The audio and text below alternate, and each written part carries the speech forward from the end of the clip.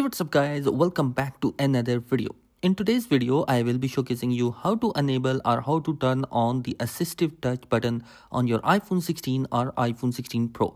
So this is very simple method. All you have to do is go into your settings. Under settings, scroll down to accessibility. Under accessibility, scroll and find touch. Tap on that and then you will see assistive touch button.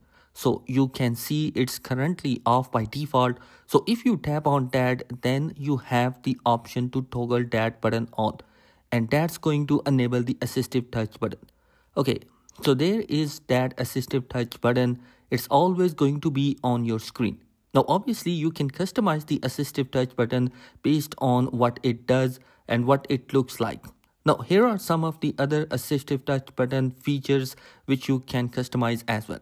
So guys, basically this is the simplest method through which you can enable the assistive touch button on your iPhone 16 or 16 Pro.